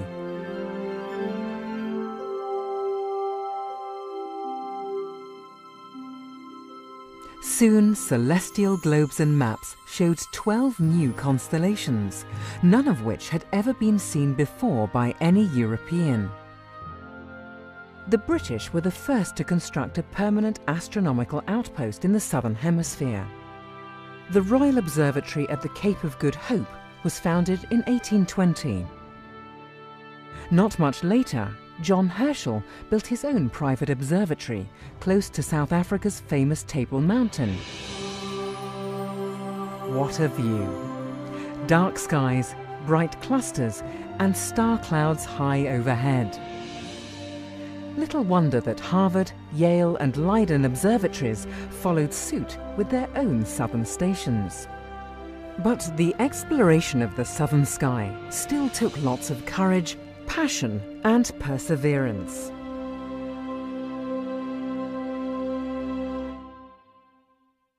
Until 50 years ago, almost all major telescopes were located north of the equator. So why is the southern sky so important? Well, first of all, because it was largely uncharted territory. You just can't see the whole sky from Europe. A prominent example is the center of the Milky Way, our home galaxy. It can hardly be seen from the northern hemisphere, but from the south it passes high overhead. And then there are the Magellanic Clouds, two small companion galaxies to the Milky Way. Invisible from the north, but very conspicuous if you're south of the equator. And then finally, European astronomers were hindered by light pollution and poor weather. Going south would solve most of their problems. A scenic boat trip in the Netherlands, June 1953. It was here, on the IJsselmeer, that the German-American astronomer Walter Baade and the Dutch astronomer Jan Oort told colleagues about their plan for a European observatory in the southern hemisphere. Individually, no one European country could compete with the United States. But together, they might. 7 months later, 12 astronomers from 6 countries gathered here, in the stately Senate room of Leiden University. They signed a statement expressing the desire to establish a European observatory in South Africa. This paved the way for the birth of ESO. But hang on, South Africa? Well, it made sense, of course.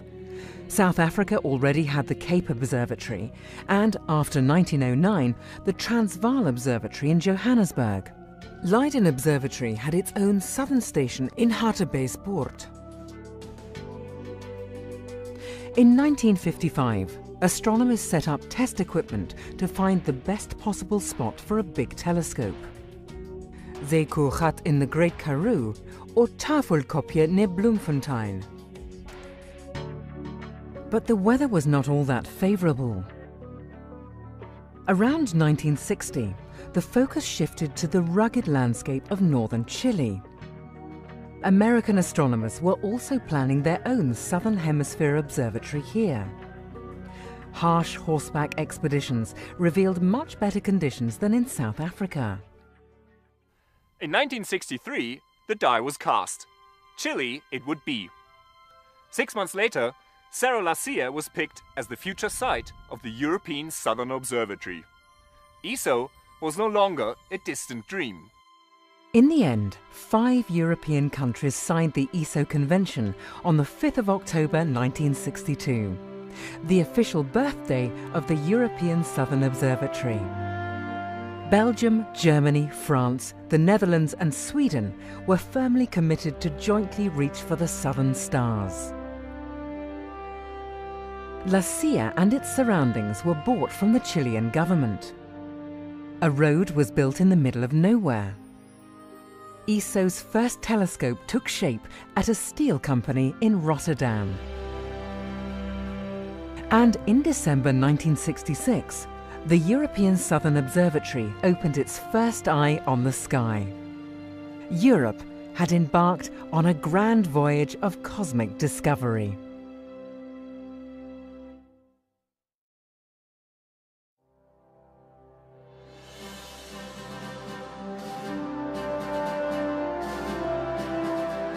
A 167,000 years ago, a star exploded in a small galaxy orbiting the Milky Way. At the time of the distant explosion, Homo sapiens just started to roam the African savanna. But no one could have noticed the cosmic fireworks, as the blast of light had only just embarked on its long journey towards Earth. By the time light from the supernova had completed 98% of its journey, Greek philosophers had just started to think about the nature of the cosmos. Just before the light reached Earth, Galileo Galilei trained his first primitive telescopes on the heavens. And on the 24th of February 1987, when photons from the explosion finally rained down on our planet, astronomers were ready to observe the supernova in great detail. Supernova 1987A flared up in the southern sky, unobservable from Europe or the United States. But by this time, ESA had built its first big telescopes in Chile, providing astronomers with a front row seat to this cosmic spectacle. The telescope is, of course, the central tool that allows us to unravel the secrets of the universe. Telescopes collect far more light than the unaided human eye, so they reveal fainter stars and let us peer deeper into space. Like magnifying glasses, they also show finer detail. And when equipped with sensitive cameras and spectrographs, they provide us with a wealth of information about planets, stars, and galaxies.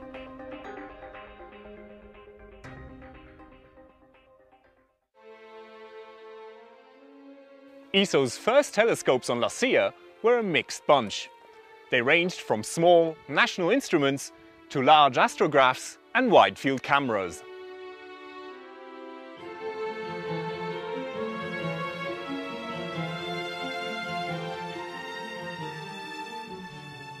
The 2.2-meter telescope, now almost 30 years old, is still producing some of the most dramatic views of the cosmos.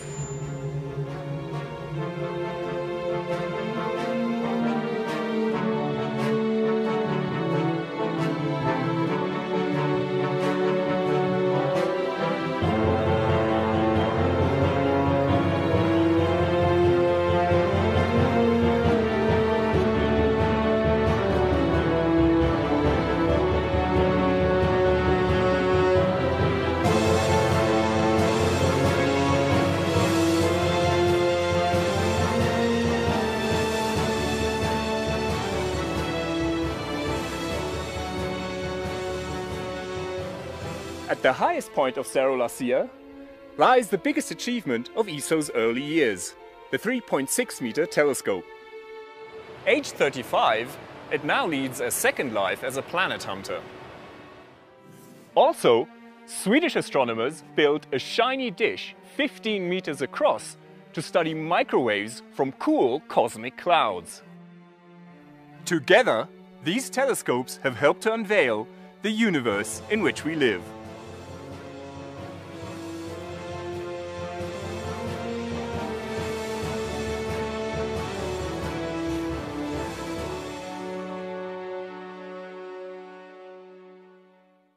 Earth is just one of 8 planets in the solar system.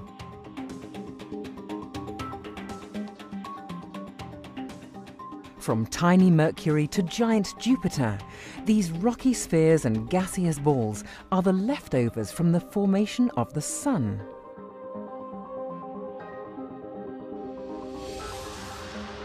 The Sun, in turn, is a middle-of-the-road star in the Milky Way galaxy. one pinprick of light amidst hundreds of billions of similar stars, as well as bloated red giants, imploded white dwarfs, and rapidly spinning neutron stars. The spiral arms of the Milky Way are sprinkled with glowing nebulae, spawning bright clusters of newborn stars, while old globular clusters slowly swarm about the galaxy.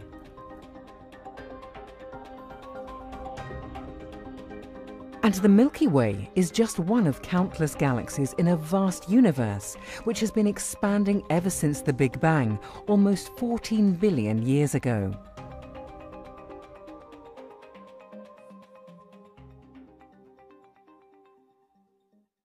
Over the past 50 years, ESO has helped to uncover our place in the universe. And by looking up, we have also discovered our own origins. We are part of the big cosmic story. Without stars, we wouldn't be here. The universe started out with hydrogen and helium, the two lightest elements. But stars are nuclear ovens, turning light elements into heavier ones. And supernovae, like 1987A, seed the universe with the products of this stellar alchemy. When the solar system formed some 4.6 billion years ago, it contained trace amounts of these heavier elements, metals and silicates, but also carbon and oxygen. The carbon in our muscles, the iron in our blood, and the calcium in our bones were all forged in an earlier generation of stars. You and I were literally made in heaven. But answers always lead to new questions. The more we learn, the deeper the mysteries become. What is the origin and ultimate fate of galaxies? Are there other solar systems out there? And could there be life on alien worlds?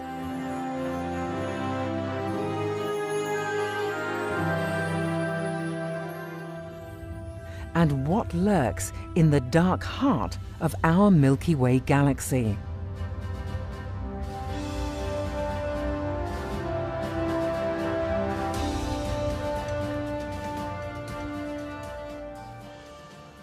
Astronomers were clearly in need of more powerful telescopes, and ESO provided them with revolutionary new tools.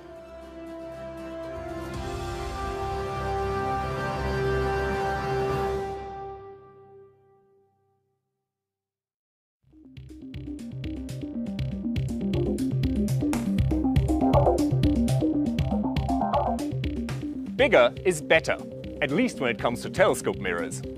But larger mirrors have to be thick so that they don't deform under their own weight. And really large mirrors deform anyway, no matter how thick and heavy they are. The solution